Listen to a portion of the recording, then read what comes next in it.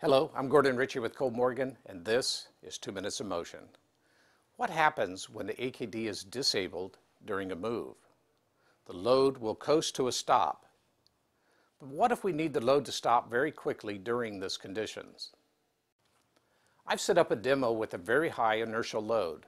It will run up to 3,000 RPMs before disabling. I've also set up the scope to capture the velocity and current when I disable the drive and drive active goes low. When the drive is disabled, the load is allowed to coast to a stop.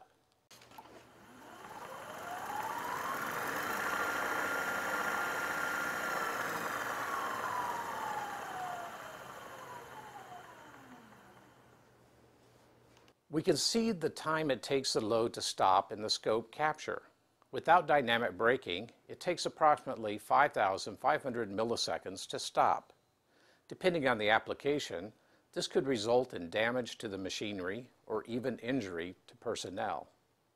Dynamic braking is used to slow the servo motor by dissipating the energy the motor will generate during deceleration. This energy will be dissipated through a resistor, either internal to the drive or externally mounted.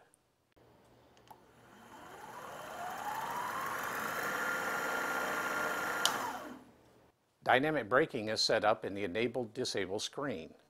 The disable mode is set to 1, dynamic brake immediately. The motor is run up to 3,000 RPM. The scope is armed, and then the drive is disabled. Drive active will become 3. The distance it takes the load to stop is much shorter. In the scope plot, we can see the new stopping time has been reduced to 1,600 milliseconds. Controlled stop can also be used to bring the load to a stop. A digital input is set up for controlled stop. The digital input mode is set to 13, controlled stop. The deceleration rate can be adjusted in controlled stop deceleration. In our example, it is set to 10,000 RPMs per second. In the scope plot, we can see the motor is controlled to a stop at a deceleration rate. The load is stopped in approximately 3 seconds. Dynamic braking is just one method to control the load to a stop. Other techniques can be used to achieve similar results. One important thing to keep in mind is that dynamic braking will not work if logic power has been lost. I'm Gordon Ritchie for 2 Minutes of Motion. Please join us in our next video.